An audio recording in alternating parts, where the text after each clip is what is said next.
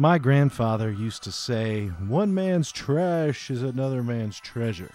I always felt that this meant some things are worth saving, and that people would often consider perfectly good items as trash and thus throw them out into the garbage. That kind of sums up where we are today with CRTs and CRT technologies. So let's turn some trash into treasure. Today's monitor is a ghost. I have not been able to find any useful information on this particular model or format of commercial presentation CRTs. The monitor is also a complete mess inside, and I've been putting this repair off for months because of it. It doesn't power on, and honestly, it smells like a sardine can. So without further introduction, I present to you the Mitsubishi SMR-2601R. Here's a look at this interesting Mitsubishi presentation monitor. So if we look at the front side here, I mean, obviously it's filthy. It's been sitting here in my shop for a while, and I've been kind of leery to work on it because I imagine it's probably got a lot of bad components in it possibly, but we'll see in a second. It does have this interesting push-out tray with a lot of buttons on it, and honestly, if you saw it from the front here, you may think it just looks like a normal Mitsubishi television. There are stereo speakers built into it, and it's got an infrared reader right here, so it most likely supports a remote. It's obviously a shadow mask tube. It's about a 26-inch screen and 4x3 format. But that's just a quick look at the front here. We got this nice Mitsubishi logo. Again, this part's plastic. The more interesting thing is the rest of the monitor. If you look at the frame outside of the bezel, if you look at the top part of the monitor here and the bottom, and then I will roll it around. On the side, it's got this amazingly high quality wood that's made the frame on the monitor. Let's have some nice handles right here. Let's look around to the back. Alright, so presentation monitor uses 60 Hertz, AC 120 volts, commercial use only monitor. And then something else, the model number is the SMR-2601R.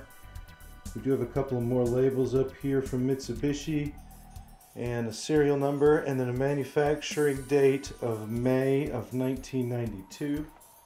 Here's a closer look at our inputs. We've obviously got in and out on just audio video for composite, which are BNC in. We've got an S-video port here, a VTR port, which is most likely not going to be used. You do have a speaker on-off switch, a lot of audio inputs and outputs.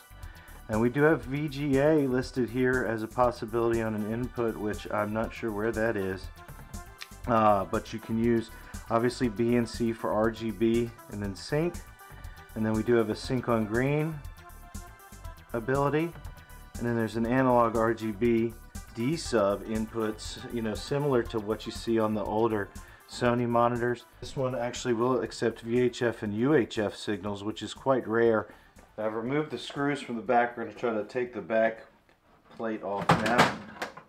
And just like that, it comes out. This one has a fan. There's a quick disconnect up here. Disconnect that fan. And we can look in here real quick. Here's the inside of the monitor. It's a very interesting design. First, it's completely lined inside with a copper. Imagine to limit interference. See how that's tanned up around the top there and the sides, and goes all through the inside. And then there's the tube and our flyback anode right there. And it's a very interesting flyback that Mitsubishi has here. It's like a double flyback almost. And there's our power in. So over here is our power supply board, and that must have some type of an issue because we're not getting clean power into it.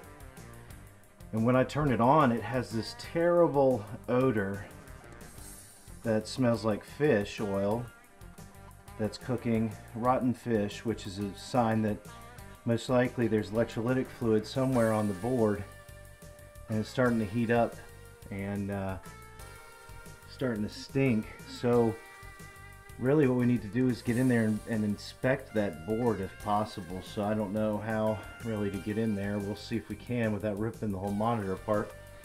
Guess it's time to finally get back in here and start doing some work. I'm going to remove the video board first, I think. It's kind of interesting. Everything does have little connectors that thankfully are labeled. So first I need to disconnect all these quick disconnects and make sure that I have my cables loose from my video board, and the video board just lifts off of some hinges on here that are very much like door hinges from old furniture. So we'll get this one out of the way, and then we can look around, maybe get some more boards out of the way and start inspecting them and see if there's anything noticeably wrong just from looking at it. Well, so I had to actually disconnect all the cables from the board itself instead of these quick disconnects. Those are almost useless. So take this, I'll show you how this just lifts up, comes right out like that.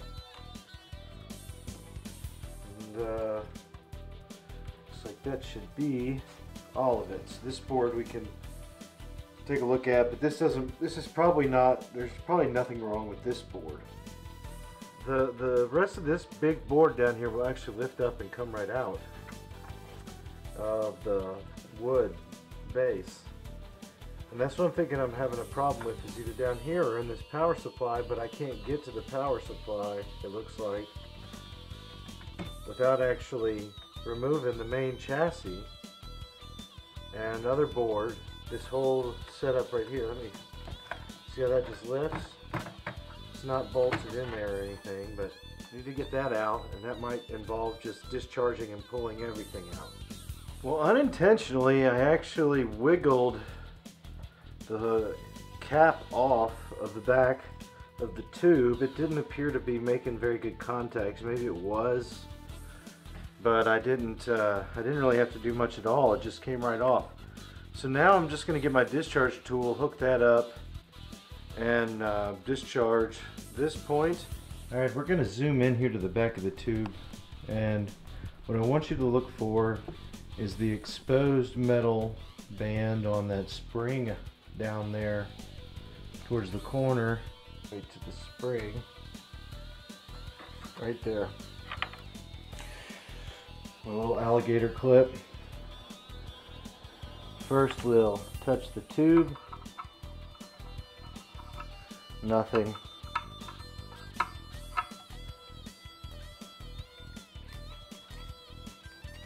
Nothing.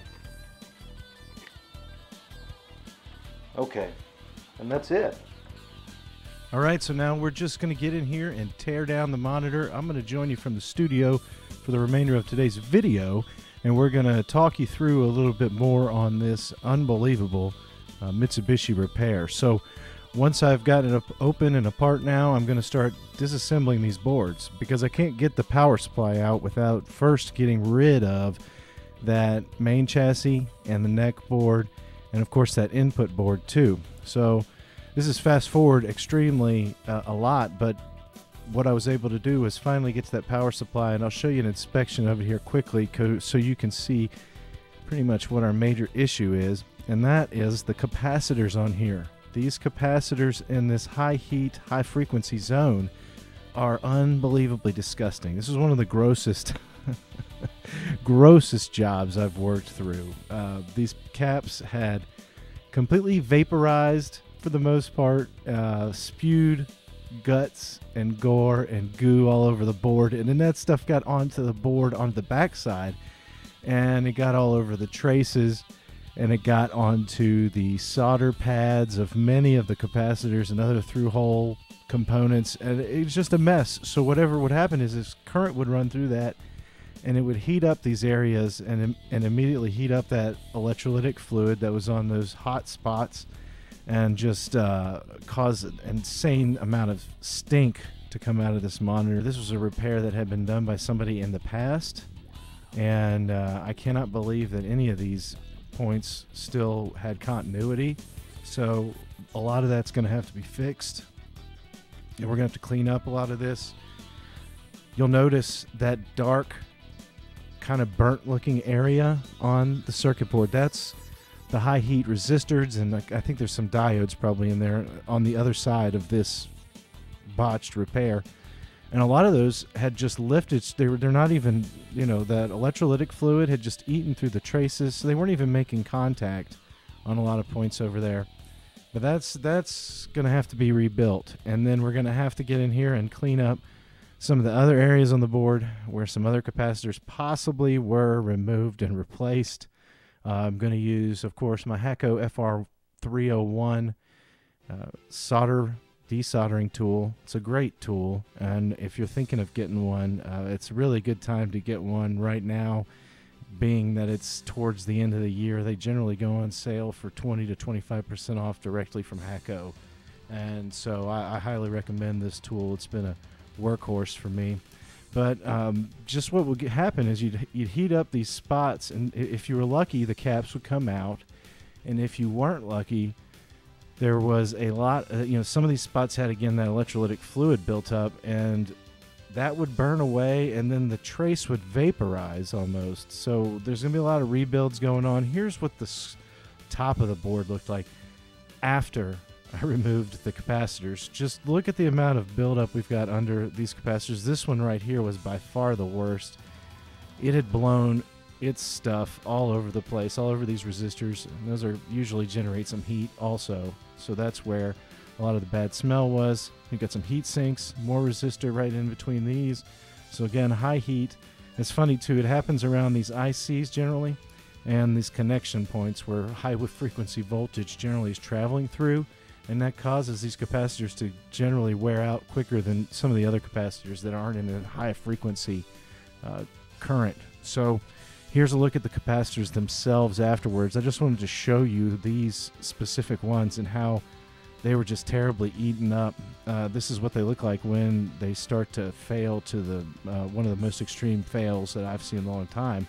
And these were actually Rubicons. I hadn't seen many Rubicons fail before, so just even the best can fail if the environment is right with heat and just time. Because again, this is an early 90s model of monitor, and that just means there's a lot more time for these components to go out. I did have to clean it rather heavily with some isopropyl alcohol. It would have been nice to have some kind of device, like perhaps to actually clean it further, like an ultrasonic cleaner, but for something a board this size, that would cost an extreme amount of money.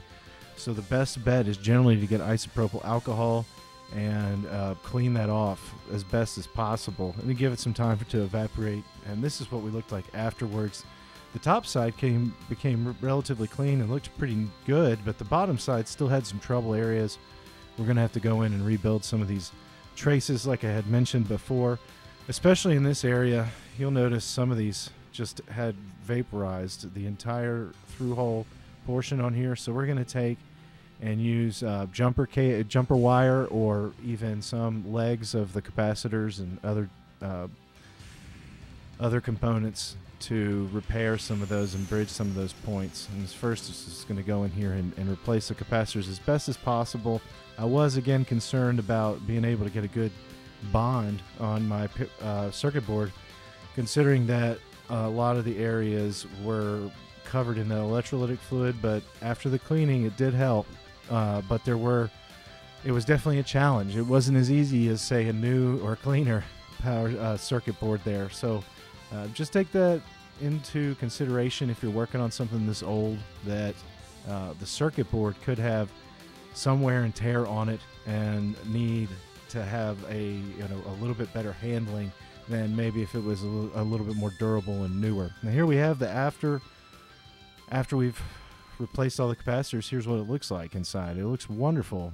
We've got it cleaned up, and I want to show you how I repaired a lot of the sections on the back. I was able to clean off some of the other areas and didn't really have to do too much, but this particular area, you'll see, let me go through some of the repairs right quick.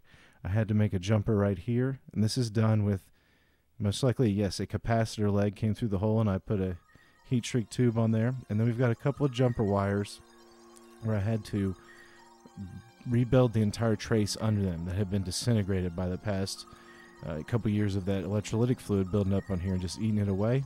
There's another jumper right there. I left this jumper in place that was originally installed before I got there, and I just kind of worked my way around it, as opposed to redoing it also, because I did go through here and of course check for continuity after I did all these repairs, but I was kind of skeptical. I never knew if this thing was actually going to work again because of this kind of damage. When you get in here and there's this much damage to a PCB, it's really difficult to tell if it's actually going to work again. So I wanted to limit the amount of, work time I put into it without knowing that it's going to be working again, because it's quite a lengthy, we want to take and do the right thing on that board to begin with.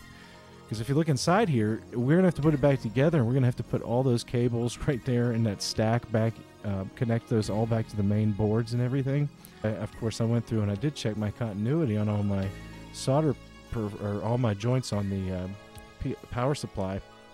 So it took me probably an hour to get it back together. And before I fire it back up and see if we get it to work, I did want to show you briefly. We'll go back a second. Take a look at the inside of this monitor.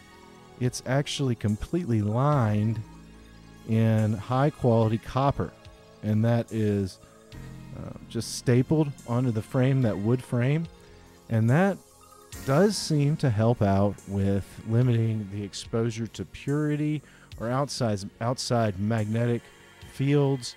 It really does decrease the amount of magnetism that's affecting the inside of that backside of the tube, and thus it doesn't affect the picture quality, I imagine.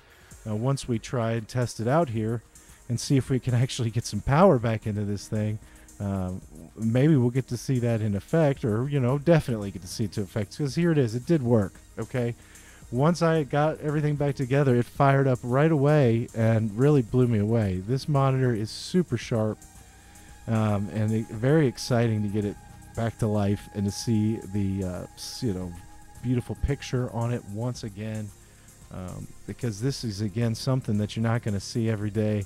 This is a look at some of the calibrations.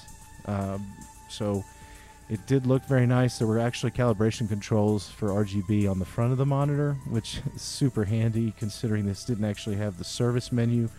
It did produce wonderfully bright and crisp scan lines.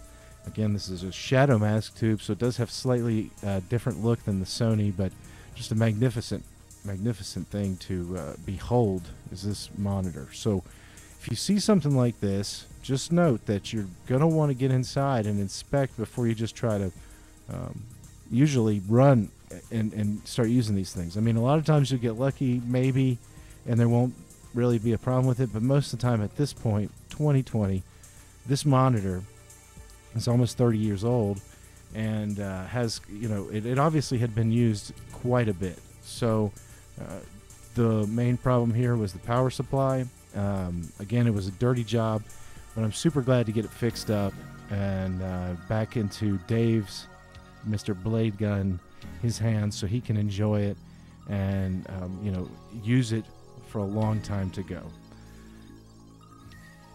All right, guys. Well, thanks again for joining me today. If you would, please make sure you click the like button on the video and make sure that you're subscribed if you haven't already. And I'll see you guys next time with some more retro content.